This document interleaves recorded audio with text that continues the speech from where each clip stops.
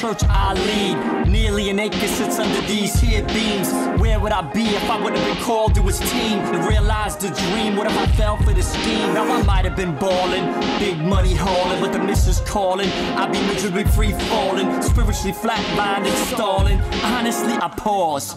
The thought is so appalling to be stuck where I was back when I was 19. Before he made me clean, without Christ I'd be using with greed. Still be a grown boy like Charlie Sheen, praying a dude gets free and takes heed to his grace. I know without Christ my life would be a waste. Never would have been able to experience a taste of his kingdom on earth and witness the birth, the crossover and elements. Do y'all know what you're worth? How would I live? How would I walk? Where would I go?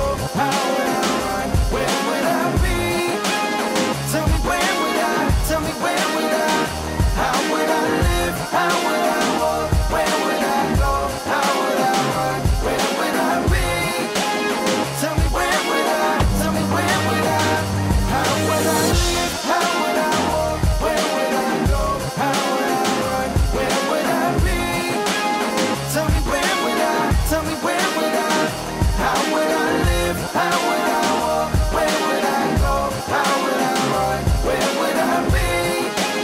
Tell me where would I? Tell me where would I?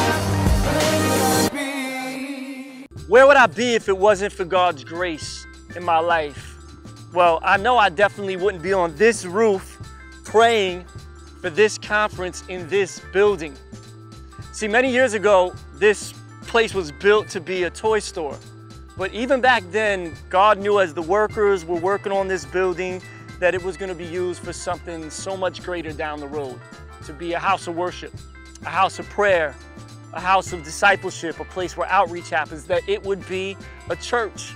God knew that. And if you would have walked me through the aisles of this Toys R Us 10 years ago, past the Transformers, past the video games, past the Elmo dolls, and you would have said, this is going to be the future home of Crossover Church, I would have looked at you and said, you are crazy.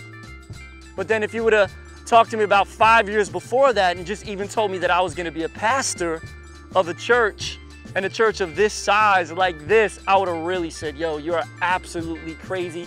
You're tripping, leave me alone. But you know what? God knew all that. Why? Because I was born for this. God knows you, the exact plans he has for your life. He knows what we're born for. Some of you guys might be familiar with the scripture from Jeremiah.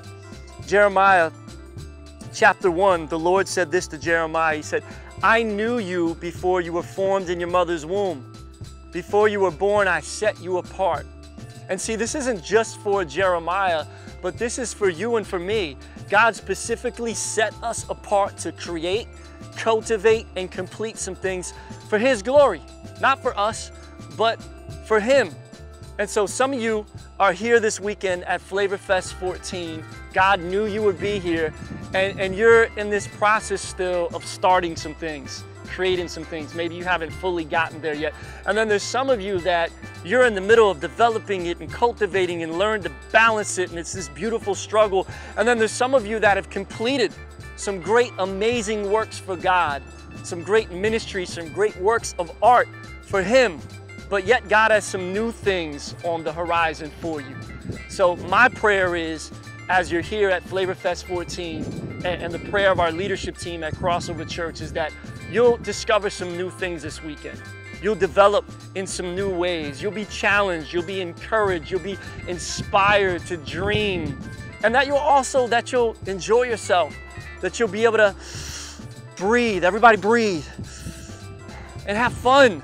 Because sometimes we're so busy and we're so caught up in urban ministry and it's stressful, but breathe and have fun this weekend because you're not alone and you're here with hundreds of other crazy urban leaders that are just like you, that are creating, cultivating, and completing some things for God's glory in the urban context. So Flavor Fest family, welcome to our 14th annual conference. You were born for this.